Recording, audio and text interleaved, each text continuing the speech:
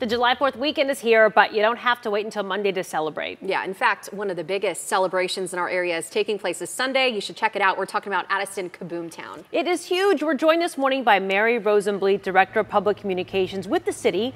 Mary, let's talk about what makes Kaboom Town one of the top shows in the country. Well, I think one of the things that makes it one of the top shows is that it's a town-wide celebration.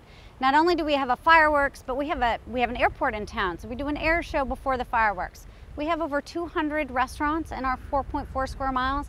A lot of our restaurants host watch parties, so everybody in the community gets in and gets involved and makes this a huge celebration. Yeah, and I'm sure there's so much that goes involved in the planning process. Is there anything new that folks can expect this year?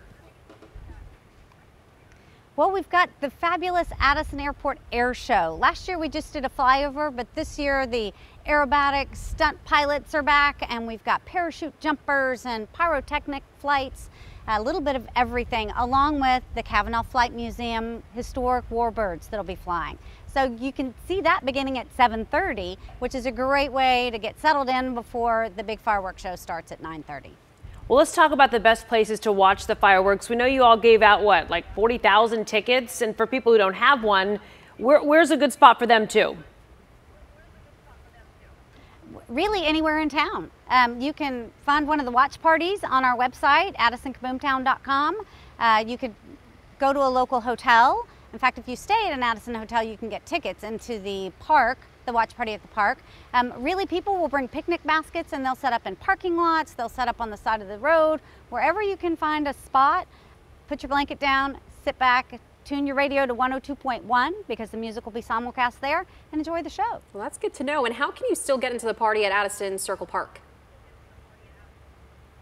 You can book a hotel room in any Addison hotel. You'll get 6 tickets with that into the park. It's the only way right now to get guaranteed admission into the Addison Circle Watch Party.